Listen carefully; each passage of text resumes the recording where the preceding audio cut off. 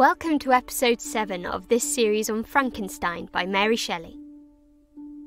Last episode, we discussed the first letters of Captain Walton, in which he establishes the arrival of Frankenstein, and captures our attention with the question, just what happened to him? Now it's time to dive into Frankenstein's story, and find out exactly how he came to be on the ice in the first place. Chapter 1 introduces us to the second frame narrative, Victor Frankenstein's story. This narrative is the one we'll spend the most time with, so its setup is necessarily detailed. We begin with Frankenstein's childhood, which, he explains, was a loving and supportive one. I am by birth a Genovese, and my family is one of the most distinguished of that republic. Immediately, we see that class and birth are an important feature for Frankenstein. Also, that he comes from a distinguished family only raises more questions as to how he became the pathetic figure Walton saves from the Arctic. Think of Chapter 1 as the setup to a later fall of Frankenstein. Shelley takes great care to alert us to the happy marriage of his parents and the comfortable, picturesque setting of his childhood home. Immediately, we're drawn an idyllic picture of a family, and of a group that puts a lot of emphasis on love. As Frankenstein puts it, there was a sense of justice in my father's upright mind which rendered it necessary that he should approve highly to love strongly. Early on then, it's being made clear to us that community, love, and a connection to our fellow man were crucial to a young Frankenstein. This is crucial, given how much of what follows is the result of Frankenstein and others rejecting connections, either out of fear, disgust, or misunderstanding. While the first sentence of Frankenstein's narrative is about family, the narrative itself is also touched by loss. Frankenstein quickly moves on to talk about the arrival of the orphan Elizabeth and the ensuing death of his own mother. Through these events, we as readers are introduced to the idea of loss as a disruptive force and something that changes how we view the world. Keep this in mind as we continue to explore future events. Elizabeth's arrival in Frankenstein's life is also framed as the arrival of something that needs to be protected. Frankenstein himself recounts, after his mother jokes that she has a pretty gift for him, I, with childish seriousness, interpreted her words literally, and looked upon Elizabeth as mine to protect, love, and cherish. All praises bestowed on her I received as made to a possession of my own. It's no coincidence that all of this talk about how Elizabeth is Frankenstein's to protect happens amidst moments of loss. This serves as a gentle foreshadowing to us readers that perhaps Frankenstein will fail in his role as protector, or at least that Elizabeth will be in some danger. This foreshadowing is only strengthened by Frankenstein's statement that Elizabeth is to be his only till death. You could also make the argument that Elizabeth, and Frankenstein's desire to protect this orphan girl, runs in parallel with the monster, whom Frankenstein essentially orphans when he abandons his creation, and has no desire to protect. As we'll find out, Victor's failure to protect the monster eventually results in his failure to protect Elizabeth. It's a rich segment, setting themes that only become more important as the plot of the novel develops. Chapter 2 serves a similar purpose, giving us more details about Frankenstein's early life and introducing us to his childhood friends, who are important parts of the narrative. Frankenstein's life is still idyllic. As he says himself to Walton, "No human being could have passed a happier childhood than myself." He describes his parents as the agents and creators of all the many delights which we enjoyed. His compatriots, too, are painted in a favourable, sometimes literally glowing light. Elizabeth shines like a shrine-dedicated lamp in our peaceful home. And his childhood friend, Clerval, becomes obsessed with the virtues of heroes and sets his goals on becoming a gallant and adventurous benefactor of the species. We identify both Clerval and Elizabeth as sources of great joy and pride for Frankenstein. Understandably, after all, these are his childhood friends. But knowing what we do about Frankenstein's current state, we have to ask where they are now. What happened to them that he is now so far from that ideal existence he painted for us at the beginning of the chapter?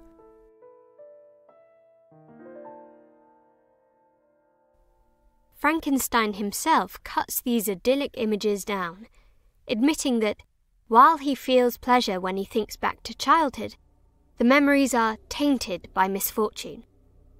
Bright visions of extensive usefulness are changed into gloomy and narrow reflections upon self. At this point, as Frankenstein's account raises more questions than it answers, we readers begin to feel a point of dread. If Frankenstein has gone from this perfect childhood to being a broken man, what has happened to Clerval and Elizabeth? These unanswered questions are what Gothic fiction thrive on. They drive us to keep reading, whilst also building the tension. Chapter 2 swiftly becomes 3, and Frankenstein's idyllic childhood leads to the study of alchemy. His father, not a scientific man, was happy for Victor to self-teach on the subject. And as a result, Frankenstein admits he was left to struggle with a child's blindness, added to a student's thirst for knowledge. This struggle for knowledge will be paralleled later by the monster itself, as will many of Frankenstein's other behaviours. Working from books, Frankenstein throws himself into a search, first for the Philosopher's Stone, and then the elixir of life. He soon becomes obsessed with the idea of immortal life. Wealth was an inferior object. But what glory would attend the discovery if I could banish disease from the human frame, and render man invulnerable to any but a violent death? This kind of thinking marks Frankenstein as a Promethean scientist, pushing against boundaries that are either forbidden or considered impassable. But it's also a period of romanticism and naivety for young Frankenstein, even if he doesn't realise it. It's only once he's sent to study at Ingolstadt University that his research into alchemy has been a waste of time. His professor, incredulous, tells him that every minute, every instant that you've wasted on those books is utterly and entirely lost. You have burdened your memory with exploded systems and useless names. This is the first moment in the novel when science comes into direct conflict with nature, and the struggle between enlightenment and romanticism emerges. While Frankenstein changes his methods of study under new tutelage, he's been infected with alchemical thinking which allows him to approach problems from a different angle, and draw inspiration from these older thinkers. Frankenstein's development as an Enlightenment thinker is coloured by an experience he had as a young boy at home. He recounts to Walton how, during a most violent and terrible thunderstorm, he witnessed a great oak being struck by lightning. As I stood at the door, on a sudden I beheld a stream of fire issues from an old and beautiful oak which stood about 20 yards from our house. And so soon as the dazzling light vanished, the oak had disappeared, and nothing remained but a blasted stump. This is one of the first overt references to light, and by extension, enlightenment in the novel. It's no coincidence that this moment of brightness is also a source of terror and death. As Frankenstein himself puts it, "I never beheld anything so utterly destroyed." This is a warning to us as readers that Enlightenment thinking, and the pursuit of illumination above all else, is dangerous and could even be fatal. But Frankenstein is enamoured with all the new knowledge he finds under his tutors. He marvels at what the new sciences have made possible, drawing links between what science is achieving and the work of the gods. They ascent into the heavens. They have discovered how the blood circulates and the nature of the air we breathe. They have acquired new and almost unlimited powers. They can command the thunders of heaven, mimic the earthquake, and even mock the invisible world with its own shadows. Frankenstein finds in new science the methods to deliver on the promises of alchemy, at least in part. He's also consumed by the Enlightenment way of thinking that scientific advancement can only benefit society. As he puts it, "The labours of men of genius, however erroneously directed, scarcely ever fail in ultimately turning to the solid advantage of mankind." Enthused by his studies, Victor becomes fascinated once again with the mysteries of life and death. This time, however, he approaches it through more specifically scientific practices. From this day, natural philosophy, and particularly chemistry, become nearly my sole occupation. Frankenstein tells Walton how he engaged in grave robbing to gain access to bodies, which he would dissect in attempts to learn more about the human body. This symbolizes how Frankenstein's research is a disruption of the order of life and death. During these dissections, he begins to wonder where it was that life came from, and as a result, eventually begins to wander back towards the original philosophical ideas he arrived at the university with. at the same time as he creeps back towards those original philosophies, the Gothic becomes more of a presence in the narrative. He develops a fascination with decay and wormed bodies. I saw how the fine form of man was degraded and wasted. I beheld the corruption of death succeed to the blooming cheek of life. I saw how the worm inherited the wonders of the eye and brain.